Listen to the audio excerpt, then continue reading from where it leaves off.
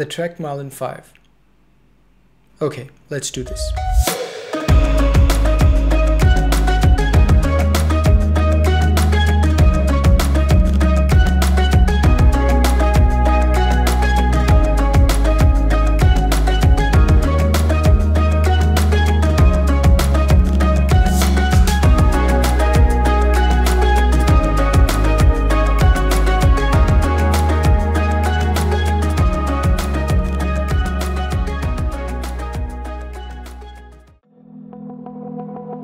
The Trek Marlin 5. If I had to use one word to describe this bike, it would most definitely be fun. Because that's exactly what you have when you're riding this bike. I've had the pleasure of putting it through its paces in all weather conditions and terrain, and this bike pulls through every time. Having done over 1,000 kilometers on this bike and riding it from India to Bhutan, I think it's fair to say that this review has been a long time coming.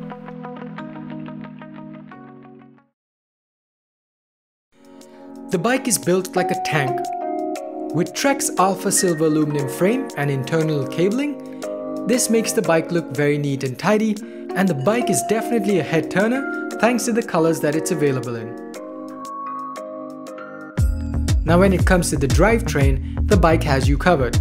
The 21-speed gear, that is 3x7, will help you conquer those steep uphills with ease, or help you cover ground quickly on the flats. Having done Chilela Pass on the Trek Marlin 5, which was basically 36 kilometers all uphill going from 2200 meters to 3988 meters, I had no issues as the gear shifting was smooth and easy. And the gear ratio was just enough to make those long hours on the saddle pedaling uphill a lot less painful on the legs.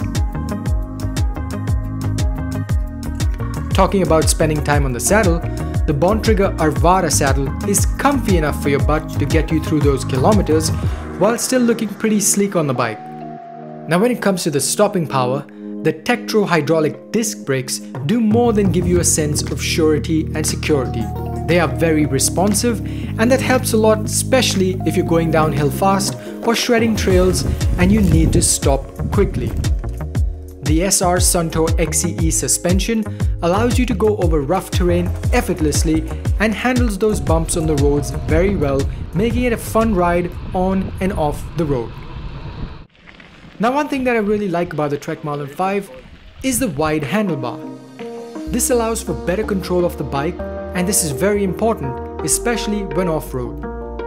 We got to shred some epic trails in Bhutan, and controlling the bike was very easy thanks to the wide handlebars.